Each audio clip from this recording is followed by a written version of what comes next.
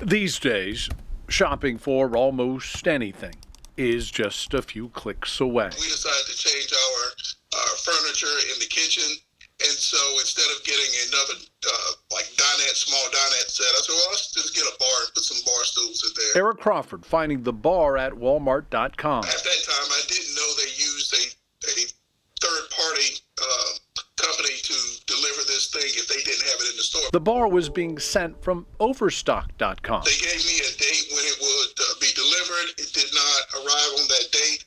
They gave me a second date, and one box arrived. What Eric would soon discover is that there was a box number 2 with more parts. I contacted the store.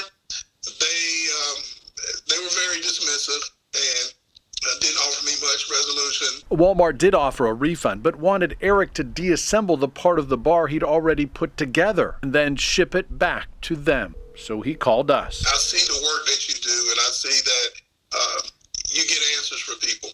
And so I wanted an answer. We contacted Walmart and Overstock.com. Walmart sending Eric an email. I'm not sure what you did on your end, but whatever you did, it seemed to expedite things. A week later, Eric received the rest of the parts. Everything's been delivered. I put the bar together, added some lights to it. This is what the bar looks like now. Eric lending his own style. You did exactly what I needed to happen. I probably can't thank you enough on this. The bar, in case you're wondering, is always open. And who knows, you might just get a chalkboard shout-out like we did. Kevin Kennedy. It doesn't get any better than News 2. You guys are the greatest. 2 wants to know.